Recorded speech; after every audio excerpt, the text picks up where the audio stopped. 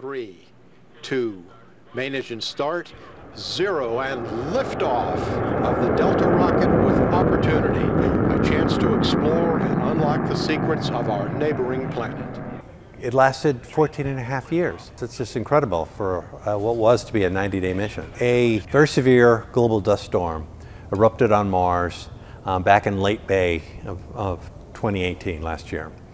And we got notice about it right away, but the storm grew in severity so quickly there was nothing we really could do, and it darkened the skies over the rover site, and it being a solar-powered rover, that it shut down, and we lost communication with it back in June 10th, and we haven't heard from the rover since then.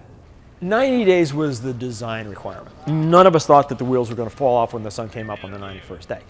I would have said, I think we'll get 6 or 8 months out of them, and if we get lucky, we might even get a year.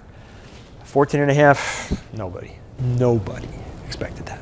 They lasted so long, in part because we built good hardware. If you want to accuse us of over-engineering, I will plead guilty as charged. Another thing was that we got lucky with the weather. Ultimately, it was the weather that killed Opportunity, but before that, for years and years and years, we would have these gusts of wind that would clean dust off of the rover's solar arrays and boost the power from the vehicle. What we were able to do with Spirit and Opportunity was true geologic exploration on the surface of another planet for the first time.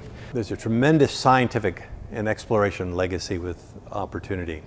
But there's also this other intangible, and that is Opportunity made us Martians.